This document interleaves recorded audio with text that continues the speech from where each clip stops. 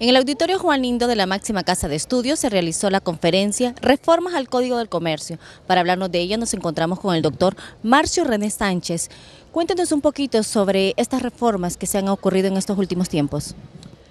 Bueno, estas reformas en realidad vienen a crear un serio conflicto en lo que es la legislación nacional, básicamente el Código Civil, el Código Mercantil, en las leyes bancarias, en las leyes laborales, etcétera, porque introducen una serie de cambios que cambian totalmente, modifican totalmente lo que es la tradición jurídica nacional, pero lo hacen de una manera tan superficial que en realidad no ven todas las implicaciones que estas reformas tienen, ni todas las cosas que se han trastocado y que van a crear una serie de problemas en el funcionamiento del aparato estatal, el registral, los jueces,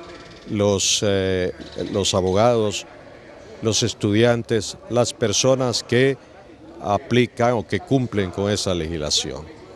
En una parte de su conferencia usted nos explicaba que la docencia está un poco atrasada realmente, que están como dinosaurios al momento de enseñar a los alumnos. Bueno, no es que estemos tan así, sino lo que sucede es que los cambios son tan rápidos desde el Poder Legislativo, tan descomunales, por así decirlo, en cuanto a las reformas que hacen, que evidentemente los profesores tenemos que sentarnos a estudiar profundamente todas las implicaciones que esos cambios producen. Eso significa que los profesores tenemos que volver a formarnos, a revisar nuestras concepciones, a revisar todo lo que aprendimos en las aulas universitarias y lo que nos han enseñado los libros y lo que han dicho los códigos y leyes para tratar de entender lo que se está haciendo ahora. Pero lo que se está haciendo ahora, que aparentemente es copia de legislaciones mucho más avanzadas y que han trabajado esto de una manera sistemática, íntegra, completa, nosotros lo estamos haciendo aquí como parchos. Entonces, esos parchos no encajan en el tejido general de nuestro sistema jurídico. Tienen problemas a veces con entender lo que ha sido tradicional. Imagínense venir a darles un cambio completo que ni las mismas autoridades encargadas de la aplicación de estas normas tienen claro cómo es el asunto.